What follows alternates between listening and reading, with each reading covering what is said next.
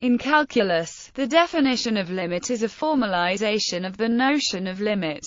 It was first given by Bernard Bolzano in 1817. Augustin Louis Cauchy never gave one. Some of Cauchy's proofs contain indications of the epsilon-delta method. Whether or not his foundational approach can be considered a harbinger of Weierstrass's is a subject of scholarly dispute.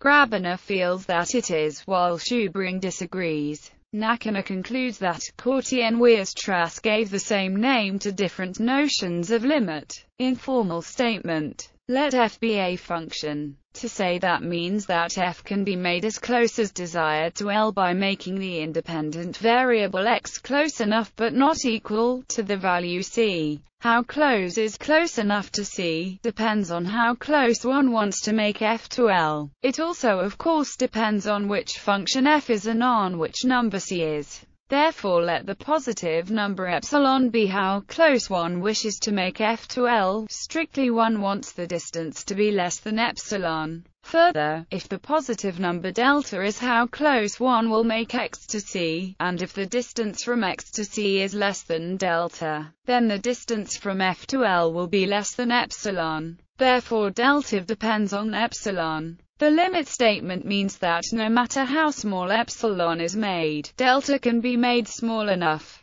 The letters epsilon and delta can be understood as error and distance, and in fact Cauchy used epsilon as an abbreviation for error in some of his work. This definition also works for functions with more than one argument. For such functions, delta can be understood as the radius of a circle or a sphere or some higher dimensional analogy centered at the point where the existence of a limit is being proven in the domain of the function and for which every point inside maps to a function value less than epsilon away from the value of the function at the limit point. Precise statement. The definition of the limit of a function is as follows. Let be a function defined on a subset, let be a limit point of, and let be a real number. Then the function has a limit that is defined to mean for all there exists as such that for all in that satisfy, the inequality holds. Symbolically worked example. Let us prove the statement that this is easily shown through graphical understandings of the limit, and as such serves as a strong basis for introduction to proof. According to the formal definition above, a limit statement is correct if and only if confining to units of will inevitably confine to units of.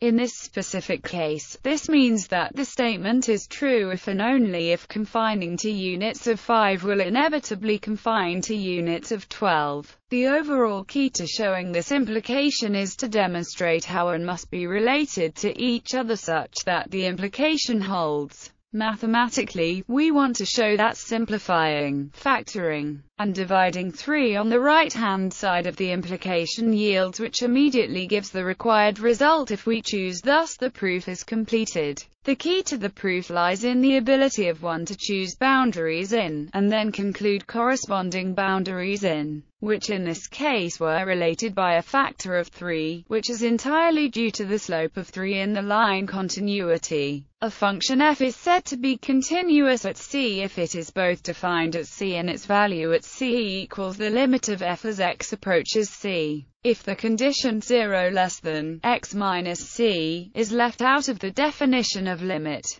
then requiring f to have a limit at c would be the same as requiring f to be continuous at c. F is said to be continuous on an interval I if it is continuous at every point c of I. Comparison with infinitesimal definition. Keisler proved that a hyperreal definition of limit reduces the quantifier complexity by 2 quantifiers. Namely, converges to a limit L as tends to A if and only if, for every infinitesimal E, the value is infinitely close to L. See microcontinuity for a related definition of continuity, essentially due to Cauchy. Infinitesimal calculus textbooks based on Robinson's approach provide definitions of continuity, derivative, and integral at standard points in terms of infinitesimals. Once notions such as continuity have been thoroughly explained via the approach using microcontinuity, The epsilon-delta approach is presented as well. Carol Hrbacek argues that the definitions of continuity, derivative, and integration in Robinson-style non-standard analysis must be grounded in the epsilon-delta method in order to cover also non-standard values of the input.